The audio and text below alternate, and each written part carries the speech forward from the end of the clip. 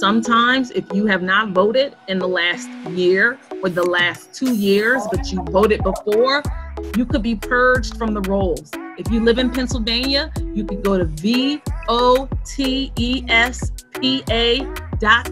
votespa.com. You can check your registration. You can request a mail-in ballot. We can vote for no excuse. You don't have to have an absentee. You can vote by mail. The ballots will come out in the middle of September. So what I encourage you to do, 2020 elections, participate. Participate and make your voice heard.